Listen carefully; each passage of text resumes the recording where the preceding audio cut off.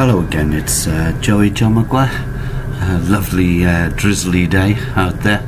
I'm in the Man in the Moon. That's in Stanmore, last stop on the Jubilee line. Lovely Wetherspoons pub, immaculate.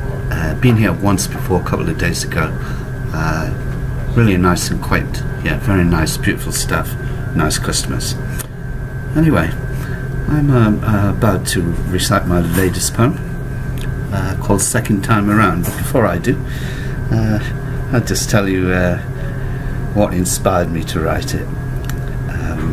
I was in the Broadway bar, that's in Fulham Broadway, yesterday, on the cusp of Chelsea, and I met a gentleman, only briefly, for a few minutes, had a little chat. His name was Hywell R. Price, and that man instigated me to do this poem when he told me all about his partner that he had known many years ago and met her many years later, and for the last 18 months they've lived together just outside of Hammersmith. Such a wonderful tale. Never give up hope, eh? So especially for Hywell R. Price and his partner, I don't know her name, I'm very sorry, her name, I don't know her name, and my latest poem, which I wrote in the early hours of this morning. It's called Second Time Around.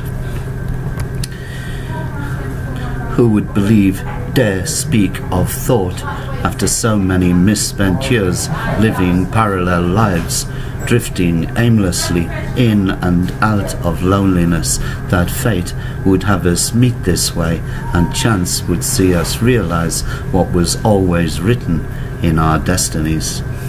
Here we are, joined by our hearts, as always it should have been, another chance to share our lives as one for whatever is left of forever. Who would have thought it, the seed we planted together so long ago with such amateurish haste would lie dormant, presumed dead, only to wait in patient ambush to present us now in full radiant bloom the gift of happiness and love, the missing link for which we'd searched alone, but now it seems not in vain. Of course I know life's furrows may well be too deep to propagate, but no matter, dear, this second time around I shall not make the same mistake again, as finally our hearts are forever joined, because, my darling, our buried love has conquered in the end. Wish you all a happiness, both of you. Joey John Maguire.